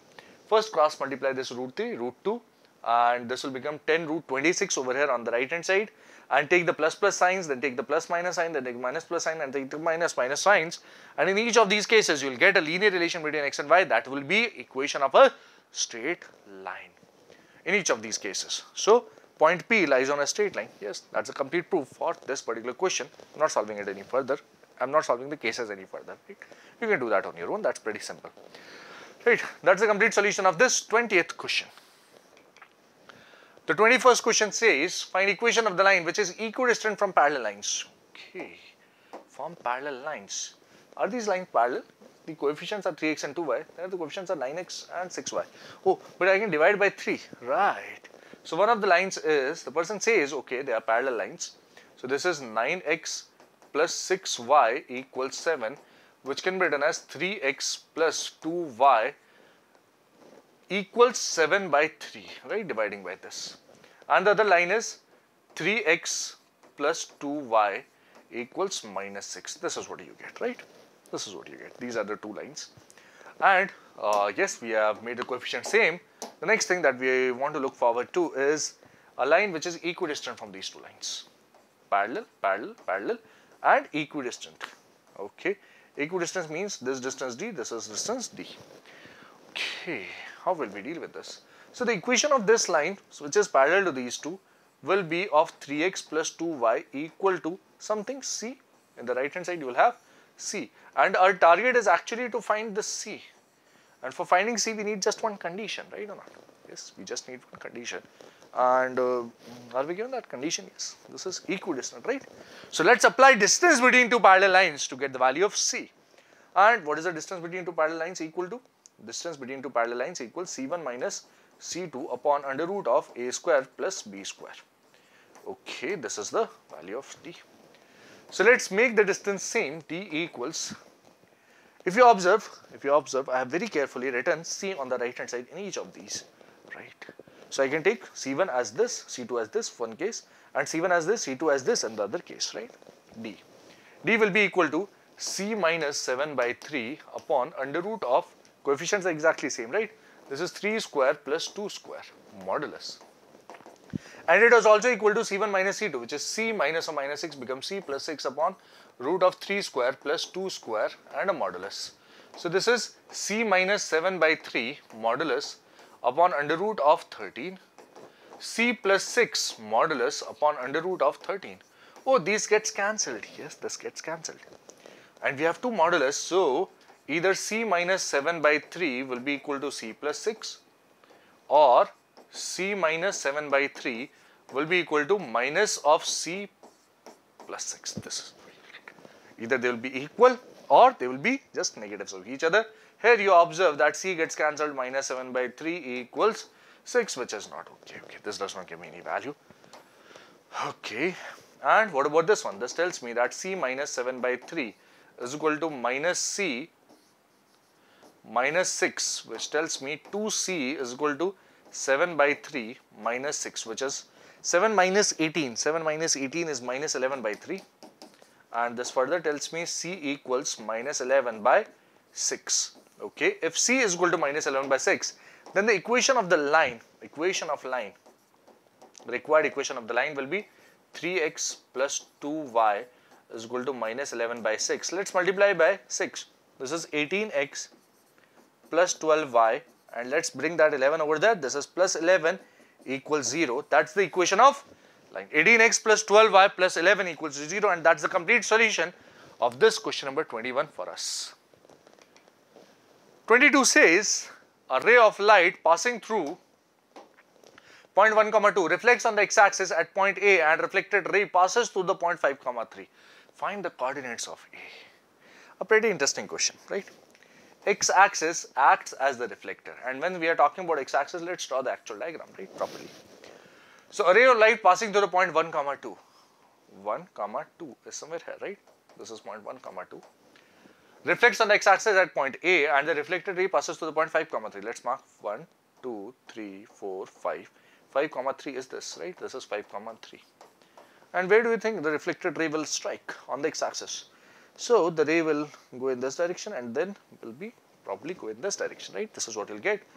This particular point is called A, and any point on the x-axis can be denoted by this h, 0. Yes or no? Yes. What is special about this point and how do we find this particular point? So if you observe reflection, properties of reflection, you have laws of reflection, something of that sort. This is incident ray and this is reflected ray, okay? But this reflected ray seems to be coming from somewhere, yeah. And do you observe that this particular point over here, which is just opposite this, or just the mirror image of this 1, 2, yes, this is a point which is important for us. If this is B, this is C, then this B prime is important because the reflected ray seems to be coming from this B prime actually. Yes, this reflected ray seems to be coming from B prime actually. B prime is the image of this B in x-axis. Now for any point, if you want to take the image of any point in the x-axis, what do you observe? For any point alpha, beta, if you want to take the image, the x coordinate remains same and the y coordinate just becomes negative. So image is this. For any point P, the image is P prime. This. Okay, so for point 1, 2, the image will be 1, minus 2. This is important first thing. Right. If you can note this carefully, then next solution will be very simple. Now B prime, A and C, actually these 3 points are collinear, right? Or you can say that the line joining B prime and C, line joining B prime and C passes through A. This is the important thing. And if I find the equation of this, then intersection with x-axis will give me the point A. Yes or no? Yes. So let's write the equation of B prime C using 2-point form, right? So y minus y1 is equal to something times x minus x1. And what is that something? y2 minus y1 upon x2 minus x1, 3 plus 2 upon 5 minus 1. Okay, this is 4. This becomes 4y minus 12 is equal to 5x minus 25. And this tells me 5x minus 4y is equal to 13 is the equation of this B prime C.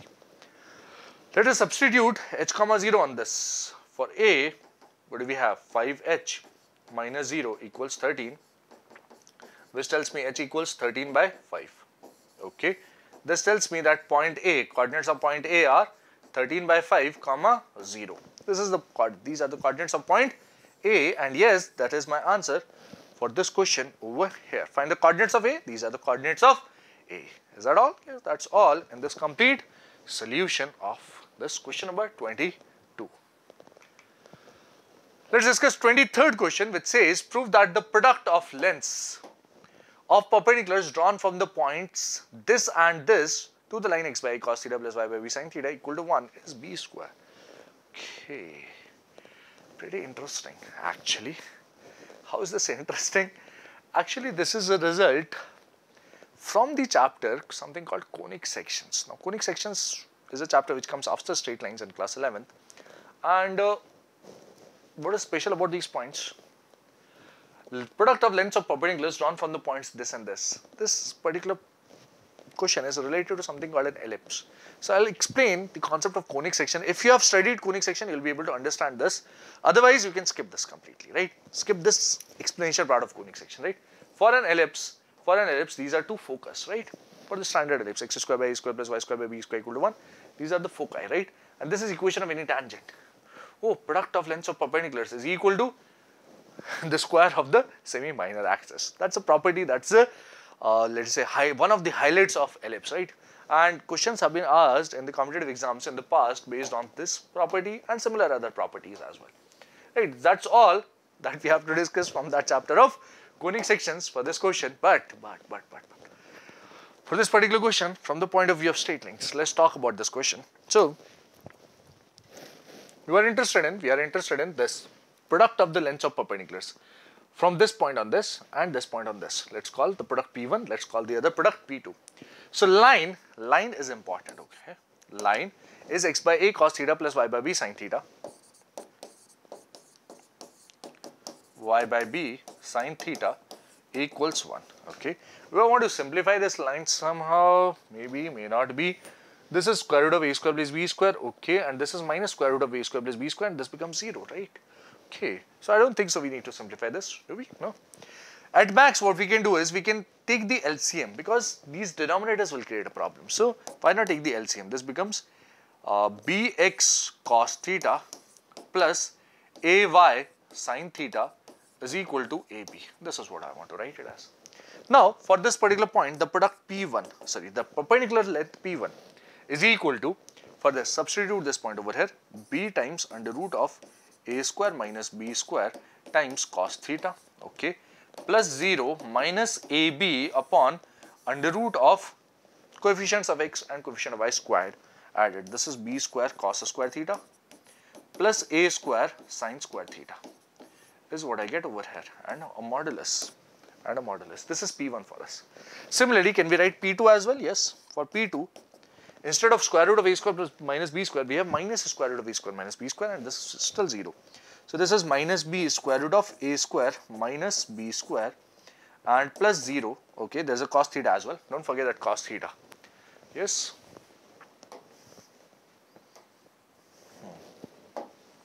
So, there is a cos theta plus 0 minus ab and a modulus. In the denominator, you get similar expressions because b cos theta a sin theta squared, b cos theta squared a square sin square theta as well. This is what you get, right. So, P1 and P2 have been found, and now we will be looking at product of the lengths of perpendiculars, that is P1 and P2 product.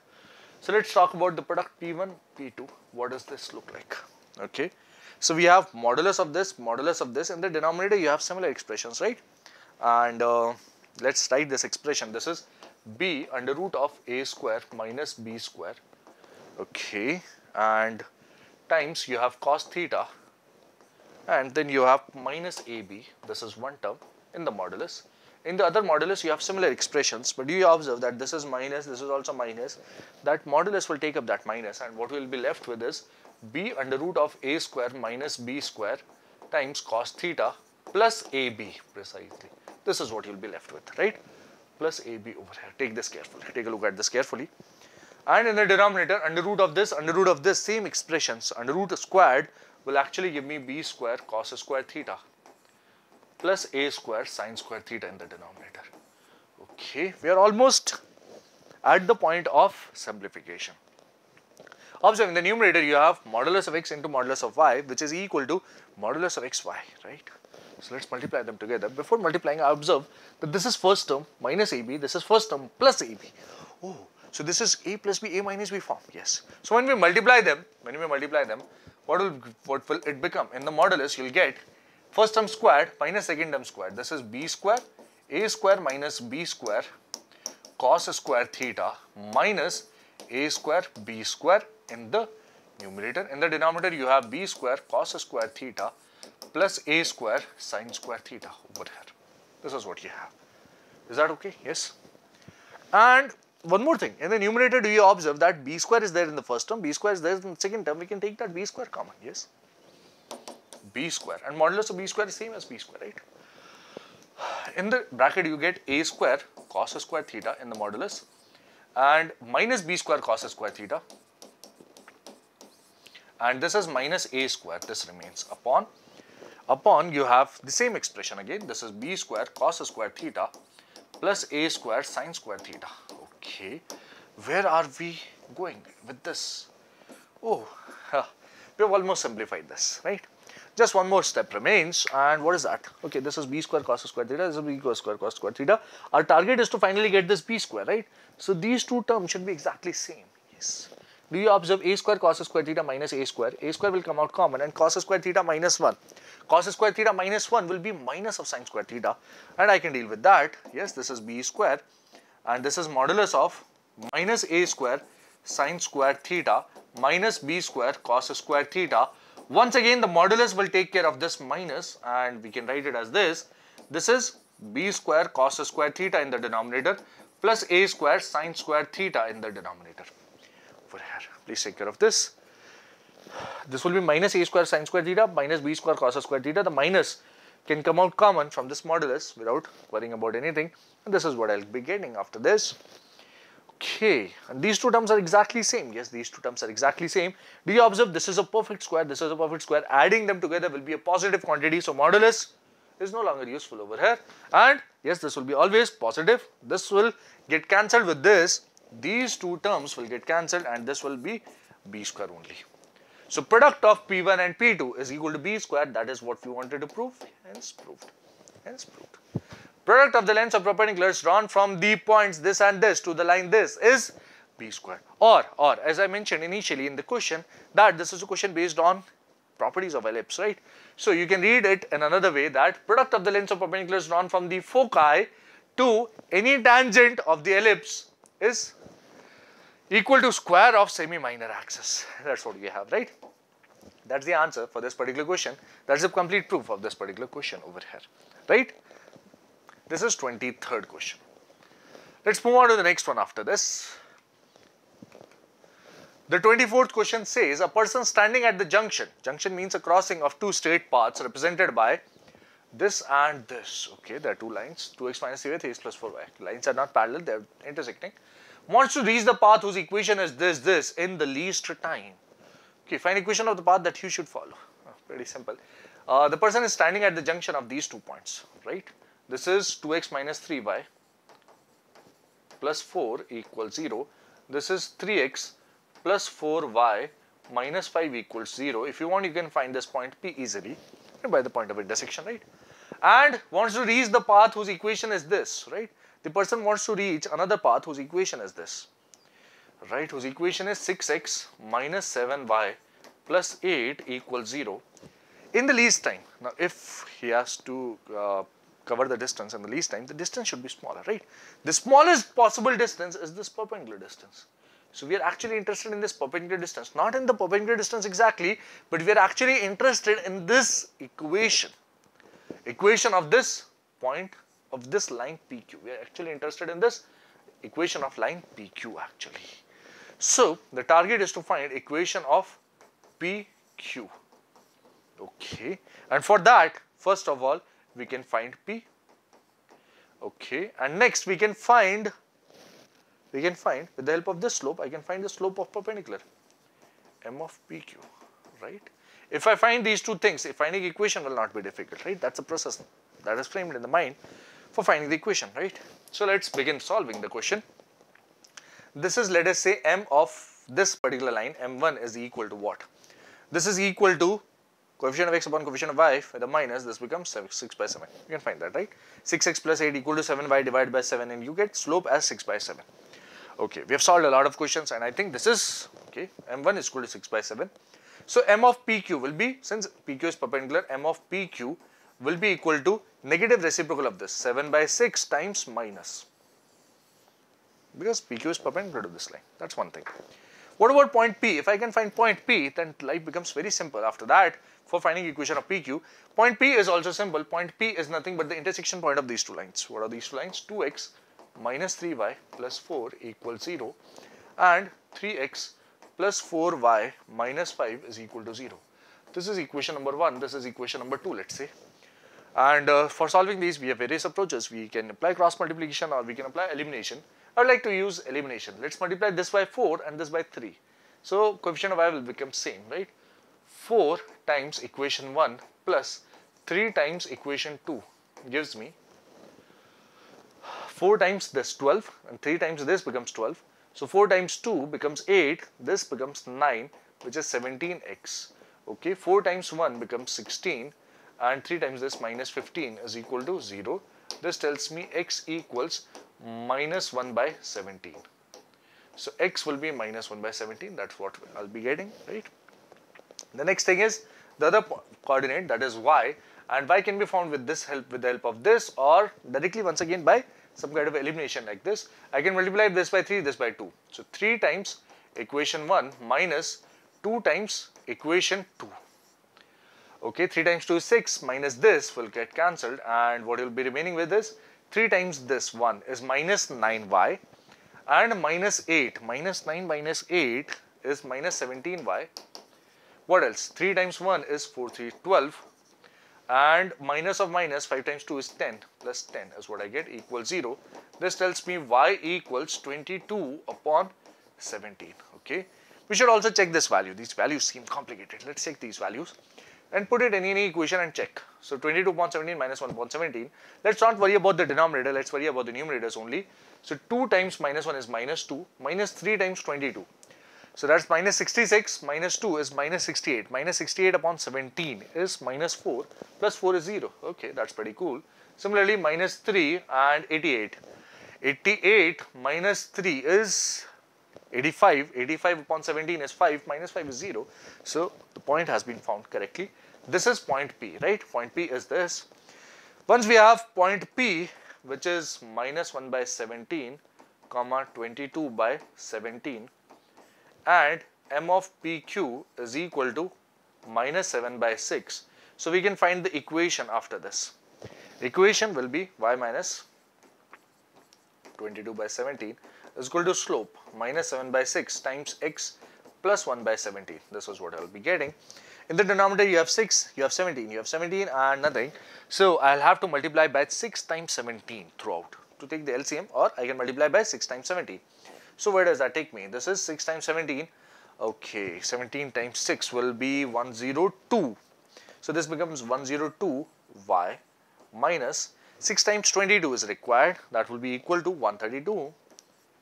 And this is equal to, okay, so I'll multiply, 6 is gone, I'll multiply by 17. 17 times 7 is 119. This is minus 119x. And then you have 7 as such, and you have 17 as well. So this is 17 times 7 in the minus, and this is minus 7 actually. Right. So this equation converts to what? This equation finally converts to 102y plus 119x. 119x plus 102y and is equal to 125 is what I observe. Right. This is the required equation of the path that he has to follow for minimum time. For the least time, he has to follow this particular path over here. That is the final answer for this question, question number 24th, as you can see behind me. That's question number 24th for us. With this, we come to the conclusion of this discussion of miscellaneous exercise in this session.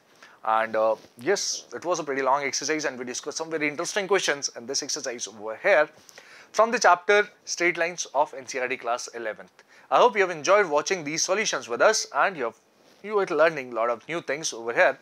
So keep watching this channel of Vyas Edification, and if you haven't subscribed, please subscribe to the channel of Vyas Edification. Till the next session, all the best.